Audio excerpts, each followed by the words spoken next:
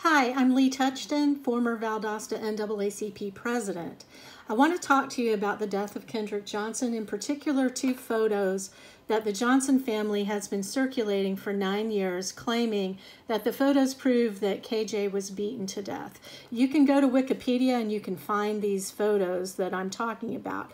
It's this one here at the upper right, and it's this one here in the middle.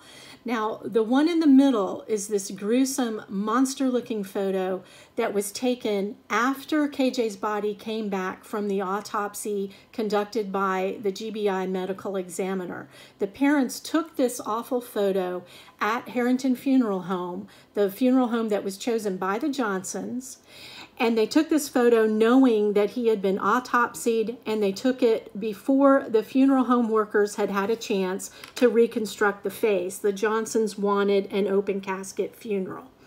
This photo up in the right is an autopsy photo. You can actually get the autopsy photos if you are so inclined by writing to the Lowndes County Sheriff's Department attorneys. It's Elliott, Blackburn, and Gooding, and they could be found on the web here in Valdosta, Georgia, and they will send you the entire case file, and there's been information added to it for over 9 years, so you can have a field day looking at it all.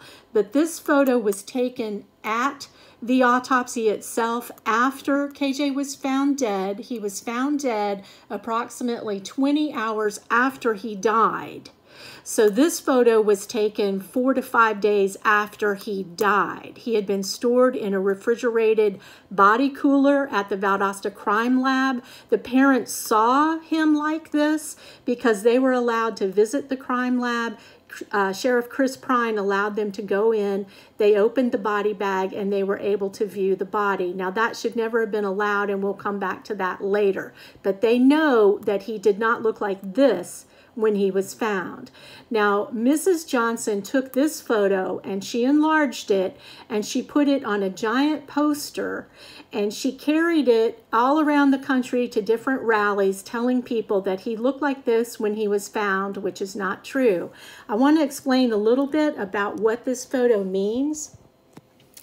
In an autopsy, the skin at the back of the skull is sliced open, and the skin is peeled down over the face so that the prosector, that's what you call the person who performs the autopsy, so that they can get at the brain and study it for signs of foul play or any disease or anything of that nature.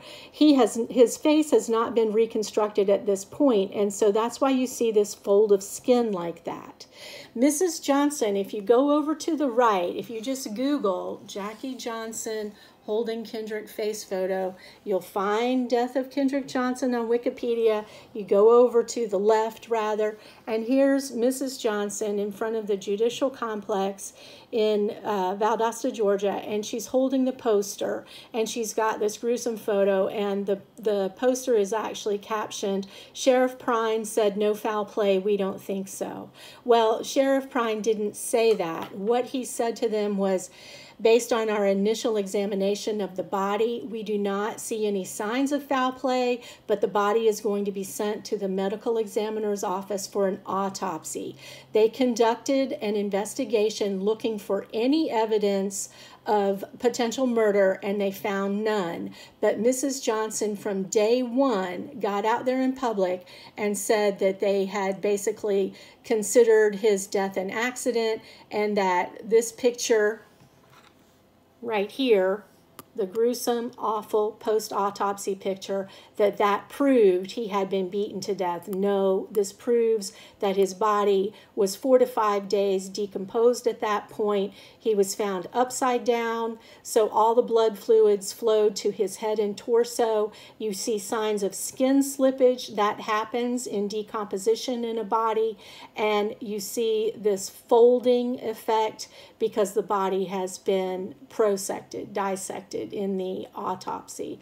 So if you want to keep believing the Johnsons today, just know that from the very first day of this horrible situation, that they have not been telling the public the truth about what happened to their son.